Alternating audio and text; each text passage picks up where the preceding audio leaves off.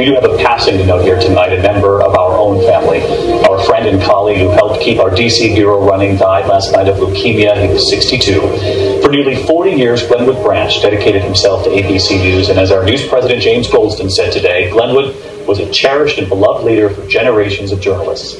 He served as vice president of operations in DC until his retirement just a few months ago. And tonight, of course, our thoughts and prayers are with his wife Yolanda, his two daughters. He will be dearly missed.